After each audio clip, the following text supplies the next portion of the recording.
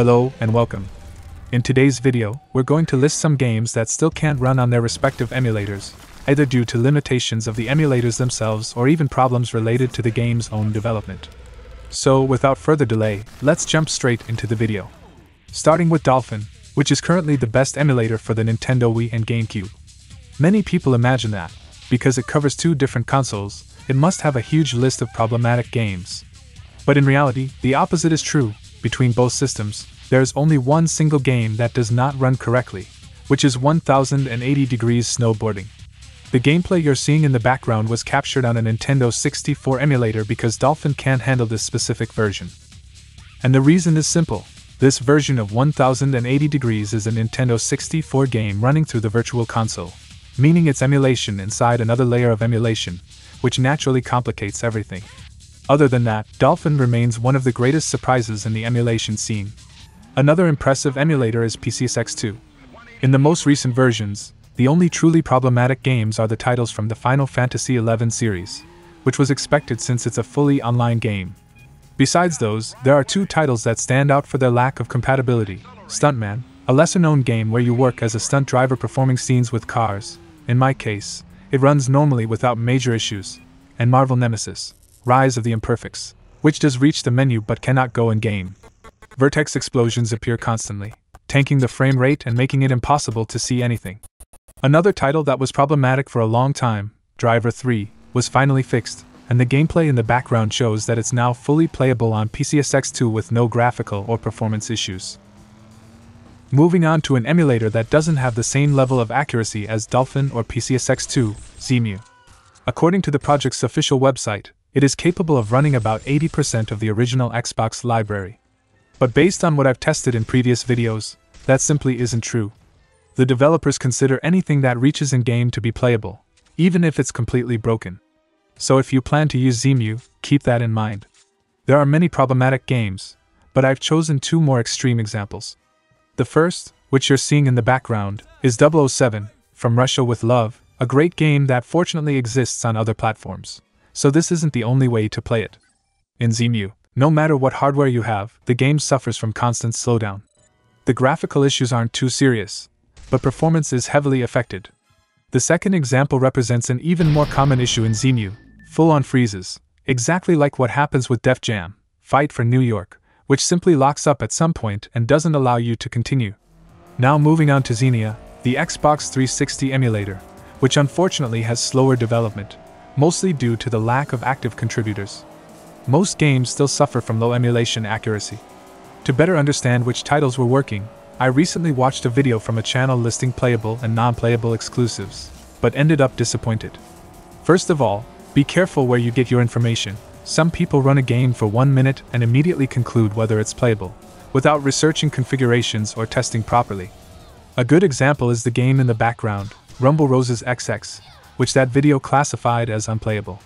In my test, even with vertex explosions and some lighting issues, it works. I played for more than 20 minutes and didn't find any problems besides those. The same video also claimed that Far Cry Instincts was unplayable due to vertex explosions.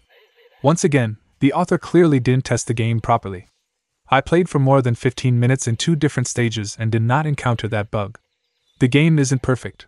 There's excessive brightness, and the water doesn't seem to render correctly. But it's far from the situation shown in the video. If you want to play it on Xenia, you can. Another game I'd place in the playable with caveats category is Ace Combat 6, another Xbox 360 exclusive. It still has some issues, especially with the terrain. There's an option in the emulator that should fix that, but in my case it didn't work. It's possible that the most recent Xenia version broke that fix, but the gameplay is on screen so you can see the current state of the title. If you want to try fixing it, just change the ground fix parameter in the emulator's configuration file.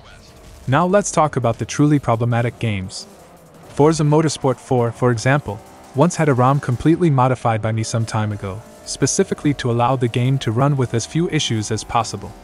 There is even an older version of the emulator that people still use solely for this game because it avoids random crashes. The problem is that the performance of that version is much worse compared to today's Xenia Canary builds. Running the game on Xenia Canary now introduces several issues: car thumbnails that sometimes don't load, selecting certain vehicles may cause freezes, and most importantly, random crashes during gameplay. In short, trying to play Forza Motorsport 4 today will definitely give you headaches. And to wrap up the Xenia section, let's talk about two games you always ask me to test: WWE 2011 and WWE 2013. Both titles require specific configurations that cannot be applied through Xenia Manager. You have to edit the text files manually. Even then, the issues remain: characters failing to load, the game breaking either when entering a match or in the middle of it, as well as severe texture rendering glitches. So unfortunately, these two titles are still very difficult to run. Moving on to RPCS 3, things change quite a bit depending on the CPU you're using. On weaker processors, several games suffer from bottlenecks. But let's assume you're running everything on a high-end PC. In that case, I honestly thought my biggest nightmare would be God of War Ascension. Since the last time I tested it, the game had massive drops, going down to 20 FPS. But in recent tests, those issues have almost completely disappeared. Today, the game runs mostly at 60 FPS the entire time, except when the emulator is compiling shaders. However, Gran Turismo 6 continues to be a very different story. Even with powerful hardware and all recommended settings applied, you may still run into flickering textures or random texture pop-ins on the ground and even in the sky.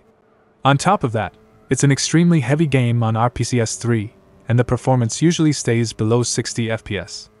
Another title that has evolved a lot, but still has issues, is Ratchet & Clank Future, A Crack in Time. Performance has improved dramatically, and today it runs acceptably even on mid-range PCs. However, instability is still its biggest enemy. Depending on the area, you may encounter vertex explosions, and even more frustrating, random crashes that can occur at any moment. Now moving on to Shad PS4, which is definitely one of the emulators that has evolved the most in 2025. Even so, it's still far from perfect. While much of its development has focused on running Bloodborne, and that game really is already in an impressive state, many other titles are also becoming playable. One of them is God of War 3, which many believe will be the first major PS3 exclusive to run decently outside of RPCS 3, since RPCS 3 still has extremely high requirements for this game. In its current state, from the footage you're seeing, everything looks perfect, but in practice, many textures are still missing, several environments don't render properly, some fonts simply disappear. And there are objects missing throughout various areas. Lighting is also inconsistent, even when performance is good. Still, you can clearly see that the game is very close to becoming fully playable. Another game that is already in a very advanced state is Drive Club. Despite the beautiful gameplay clips circulating out there, full of detail, looking perfect, and seemingly without any visual flaws, the reality is very different. The game still suffers from instability and tends to crash during random races. So, even though it's a gorgeous game, it's still not practical to play. After all, you'll probably need to restart the emulator every 2 or 3 races. Before we continue with the games that still have issues on Nintendo Switch emulators, don't forget to leave a like if you're enjoying the video. And if you want this format to become a series here on the channel, drop your comment. And of course, if this is your first time here, consider subscribing to keep up with everything new. If you want to buy original games while saving a lot, check out Instant Gaming, the digital store that sells games for various platforms, such as PC, PlayStation, Xbox, and Nintendo Switch. Get games of all genres with discounts of up to 95%. You'll also find a variety of gift cards and credits for other services. You can pay for your order through your credit card on a website with a 4.7 rating on Trustpilot. You're buying games directly from Instant Gaming, not from other retailers. If you encounter any issues, Instant Gaming offers 24/7 support. And this month, Instant Gaming is offering a special discount on Wuchang, with a price at least $10 cheaper than on Steam, making it the lowest price ever for the game. What are you waiting for to save? Links in the description. For our Nintendo Switch tests, we chose Eden because it currently offers the best overall compatibility. But we also tested games on Citron and Ryubing to compare how each emulator handles them. My original plan was actually to start this video with Xenoblade Chronicles 2, because in previous emulator builds, this open field area you see in the background could barely stay above 20 FPS. However, at some point the game was fixed, and with dynamic FPS enabled, I can now keep a stable 60 FPS almost all the time. Honestly, what I once considered the biggest nightmare of the Nintendo Switch has become one of the biggest positive surprises, working better than ever in emulation. But with Mortal Kombat 1, the story changes completely. Since it's a game built on Unreal Engine, anyone who follows Switch emulation knows this is one of the biggest villains when it comes to emulating Nintendo's hardware. No surprises here, it runs poorly, with constant performance drops that make it impossible to maintain a stable 60 FPS.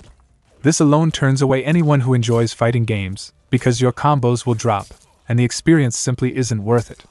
The only upside is that the game has a Windows version, but unfortunately, Denuvo still hasn't been cracked.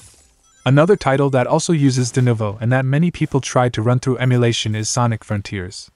The Switch version is already a visual nightmare, full of low-resolution objects, and overall a very poorly made port.